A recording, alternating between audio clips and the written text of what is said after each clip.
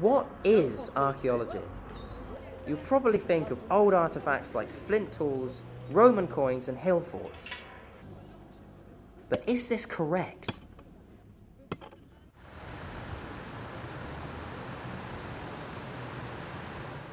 What if archaeology could also consist of modern objects? Things that you wouldn't necessarily imagine.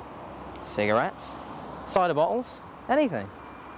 There's a new field of research called contemporary archaeology. It's beginning to argue that the study of material culture goes right up to the present. The studying the modern day is as viable as studying the ancient past. If that's true, then it could have serious repercussions for the entire subject itself. In this introduction, I want to unravel exactly what contemporary archaeology is. So come on, let's go and find out.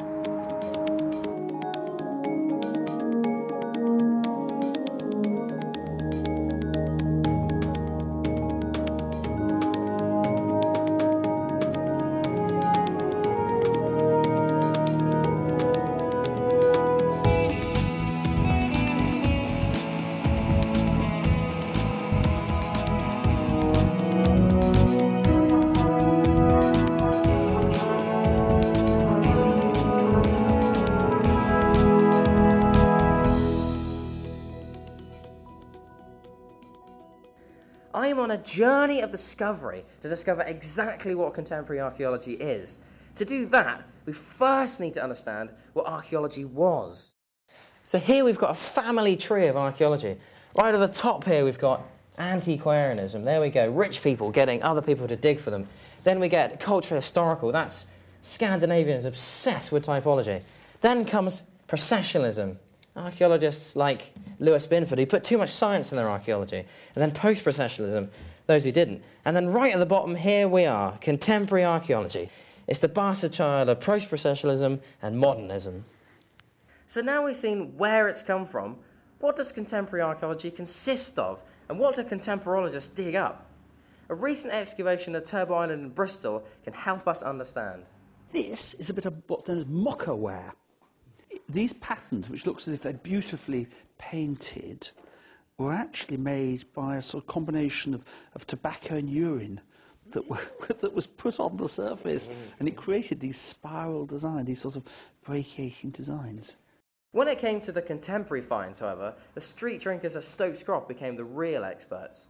We have a sterica, Right. and drug services provide them to homeless people so they can cook the heroin up before they inject it, rather than use the bottom of a tin can. Right. The finds from Turbo Island illustrate how contemporary items can reveal personal and collective stories. It's also a great example of how archaeology can work with sections of the local community, especially those who are overlooked by more traditional scholarship.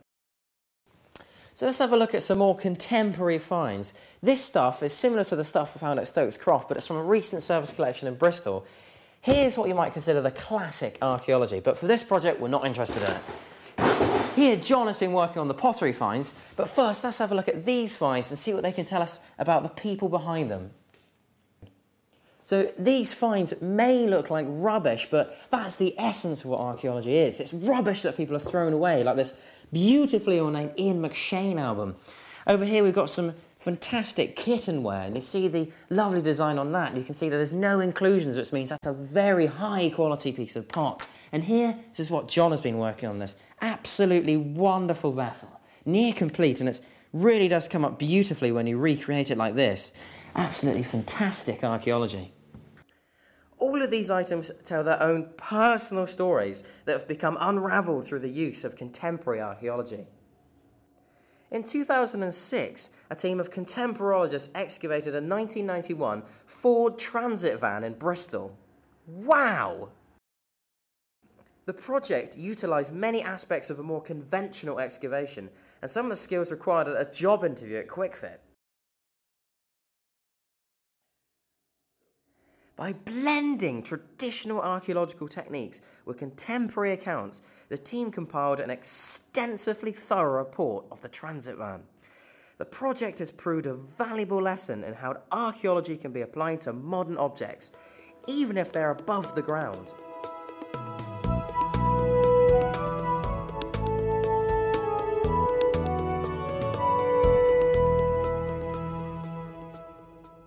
similar excavation is underway in the attic of a flat in Exeter.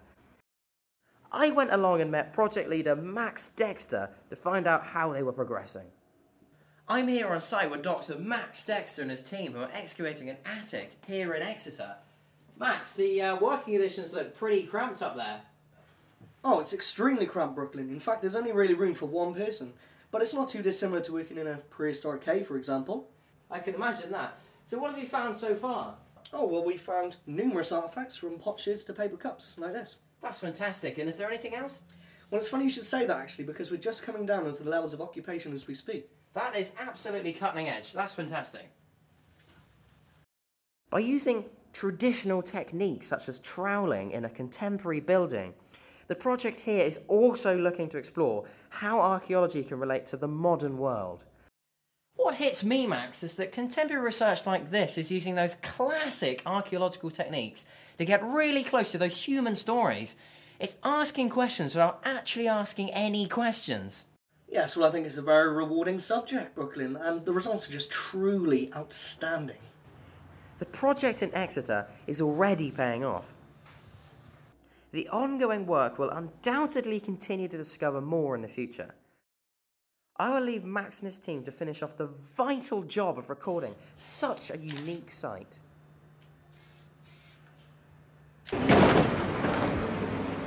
The projects in Bristol and Exeter have, if nothing else, stoked the fires of debate within the archaeological world.